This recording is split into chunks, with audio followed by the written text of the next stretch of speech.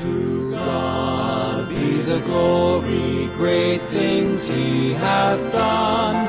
So loved he the world that he gave us his Son, who yielded his life an atonement for sin, and opened the life gate that all may go in.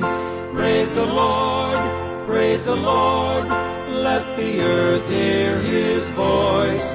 Praise the Lord, praise the Lord, let the people rejoice. Oh, come to the Father. It is a brand new day. The sun is up, the birds are singing. Let us close our eyes and pray. Thank you, Lord. Thank you for giving us this bright new day. Be with us in this day, my Father, my God.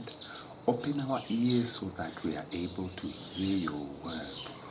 Thank you, Lord God Almighty, most importantly for us to practice what you teach us. In the name of Jesus we pray. Amen. Have you ever been helped by someone? Have you ever helped someone, given them something that they really wanted, that they were really expecting? You see the excitement on their faces, the joy. If you've been helped or if you've been given something that you really want, you just want to hug the next person. You want to hug the person that has helped you. You want to glorify the Lord in what they would have done to you. So today, we want to see what David was saying about the Lord for the things that he had done for him. We will be reading our scripture from Psalms 103. It's just 7 verses. Psalms 103. Let's have a look at what David was saying. Praise the Lord, my soul, all my inmost being. Praise his holy name. Praise the Lord, my soul, and forget not all his benefits, who forgives all your sins and heals all your diseases, who redeems your life from the pit and crowns you with love and compassion, who satisfies your desires with good things, so that your youth is renewed like the eagles. The Lord works righteousness and justice for all the oppressed. He made known his ways to Moses, his deeds to the people of Israel. Let us look in the benefits that David was saying. Firstly, he says, he forgives our sins. The sins, the different sins, sins of lying, sins of jealousy, of hate, of ungratefulness. He heals our diseases. And it says all our diseases. It doesn't even list one. It's all our diseases. He redeems your life from the pit. In other words, he rescues you from being thrown in the eternal burning fire of hell. We are born in sin. That is our default setting. You know what a default setting is? When you buy a new phone, it has got settings that are already there. But then when you get this new phone, you start putting in other applications so that you are able to go on WhatsApp, able to go on Zoom. All these are applications that are added on. So when you are born, you are already born with the sin that is already within you.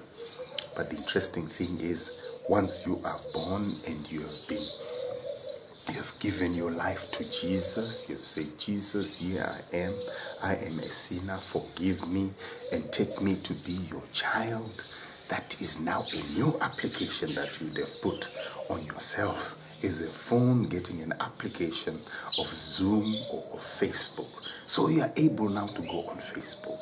You are able now to communicate with the Lord, and the Lord heals you. So he is the one that rescues you from the pit of hell. He crowns you. In other words, he congratulates you. Congratulating you, saying, well done, my son. You've done the things that are good. He does it with excitement. He installs you or makes you a king because he crowns you with love, with gratitude and excitement and compassion and sympathy, tender, loving care. I like this one where he says, he satisfies your desires. In other words, he makes things happen in your life. Those things that you really want, he makes them happen. Oh, what a lovely God we have. Oh, what a lovely Jesus who makes these things happen to us. Whatever good thing you want, he will give you, or he will make it happen, that your youth is renewed. So in other words, you will not get tired. You will not get weary. He refreshes you. Oh, I love my Jesus. I love him for who he is and how he makes things happen in my life. So there we are, Psalm of David, Psalm 103, only 7 verses. Oh, how good it is when David realizes how good God is, how good God was in his life, how he had blessed him, and how he could heal his diseases, how his sins could be forgiven. So I'm sure we should be able to learn something from the Psalms of David, learning to just thank the Lord. So today you do not have memory verses, you do not have exercises where you're going to write down, but you have one thing only, one activity for you to do, and that is to pray.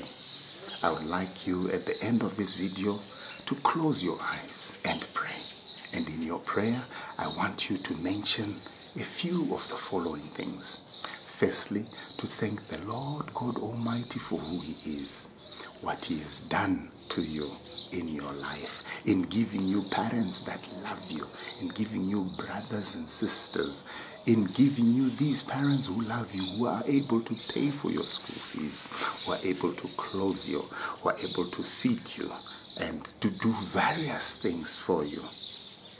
Pray also for these parents to be given good life. Pray for them to find favor of the Lord in the places that they are working in.